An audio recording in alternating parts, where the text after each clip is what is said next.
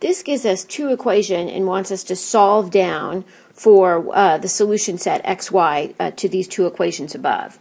Well, it's going to be, let's rewrite them so we get kind of like terms together. So I'm going to write 3x plus 4y is equal to negative 23. And then I'm going to do negative x plus 2y is equal to negative 19. And as you know, I can't solve for two variables in one equation. I need to figure out how can I get this down to one variable. Look here, if I could turn this thing into a negative 3x, then the x's would drop out.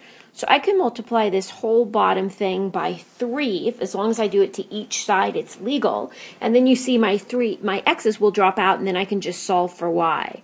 So this will turn into negative 3x plus 6y equals 19 times 3, which is 57. It's going to be a negative 57. Right, I rewrote it so you could see it. Now let me add these together. 3x minus 3x is 0. 4y plus 6y is 10y. And then negative 23 plus negative 57 is going to be negative 80. If I divide each side by 10, y then is equal to negative 8. So I know my y variable is negative 8, and if I look at my answer choices, I don't even need to go back and solve for x, because b is the only choice that has a negative 8 for y. Oh, sorry, that's a plus 3 and a negative 8 is choice b. So you see that I don't even need to do the extra work.